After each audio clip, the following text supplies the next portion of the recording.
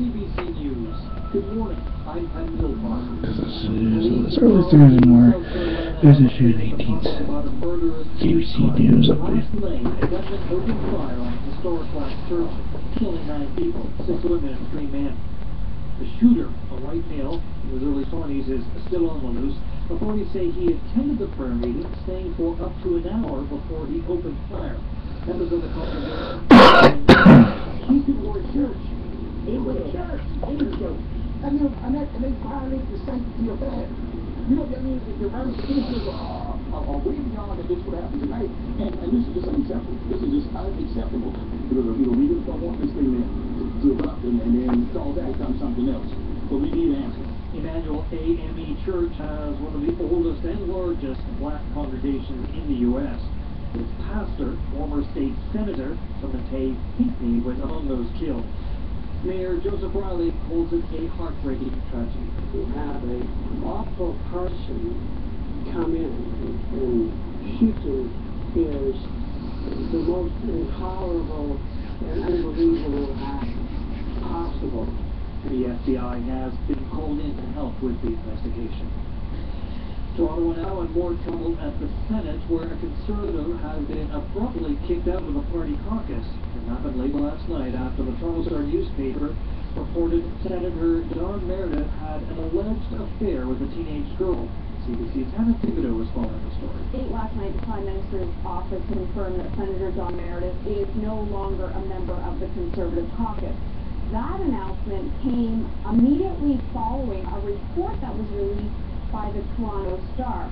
The Star alleges that Meredith is facing allegations of a 2-year relationship with a teenage girl.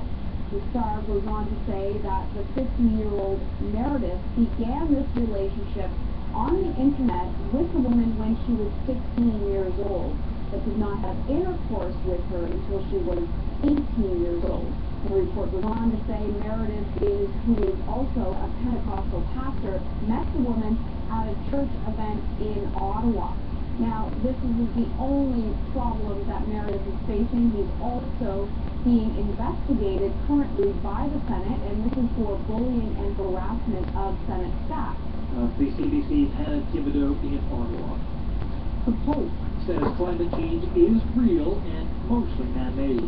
Pope came down hard on climate change deniers in his encyclical, which is an instructive letter from the Pope to Catholic clergy, that was published this morning.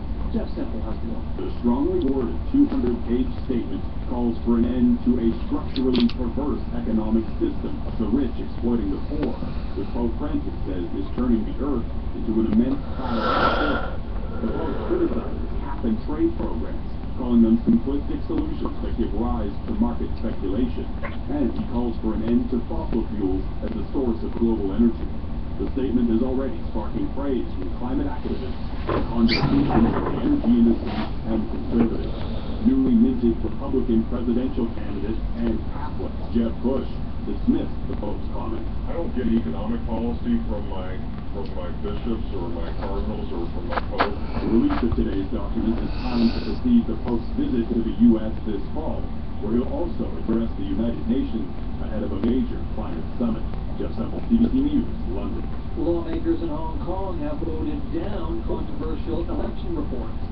20 legislators walked out of Hong Kong's council chambers moments before a vote allowing the no side to easily block the bill.